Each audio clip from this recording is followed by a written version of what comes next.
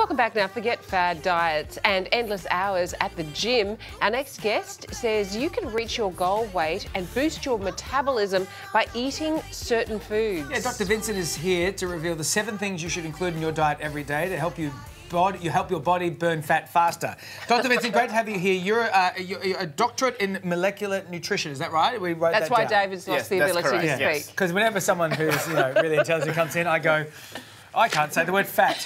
So let's talk about the 7 foods that will speed up your metabolism. So what are they? I think it's very important to mention that everyone wants good body, especially during summer, but not all of us can spend hours in the gym. That's right. So there are little things that we can do every day, incorporate things in our daily lifestyle to help us boost our metabolic rate. So the first food, I think everyone knows, protein.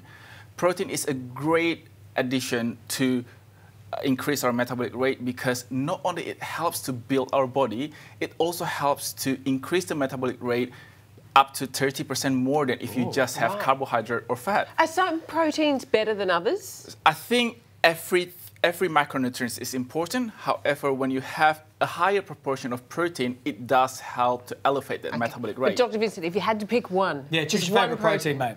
Well, protein, lamb chop is really great. Lamb chop? I was not expecting a lamb chop. It is a really Dr. Vincent. It has a really great proportion of I fat. saw you was a chicken man. Or Chicken breast. breast. Really? Chicken breast? Yeah, there you go. Okay. Let's talk about coffee and Coffee caffeine. and tea. Caffeine. Caffeine helps I'm on this train. I like it. to boost our metabolic rate. It helps our brain to stay alert, helping our body to stay active.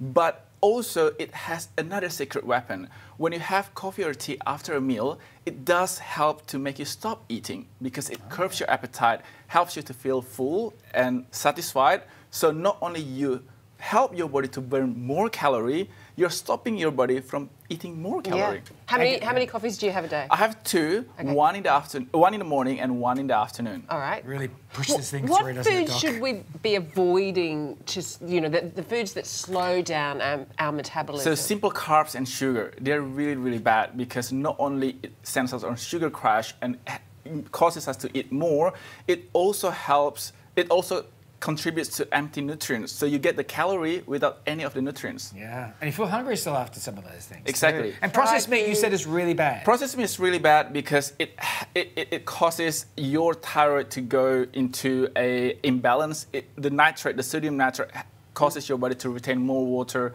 So things, that's not good. That's not good. So things like chili, ginger, apples, seaweed, legumes and pulses, they help our body to burn more fat.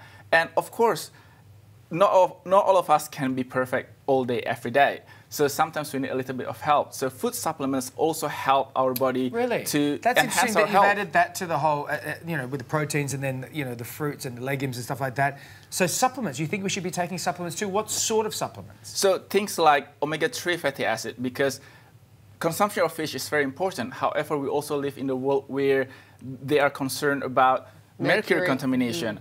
Or things like phenolic antioxidant that when we eat in the raw form, our body is not very good at absorbing it. So active fatty phenolics can help our mitochondrial activity, which is the power generator of our body. That's correct. Yeah.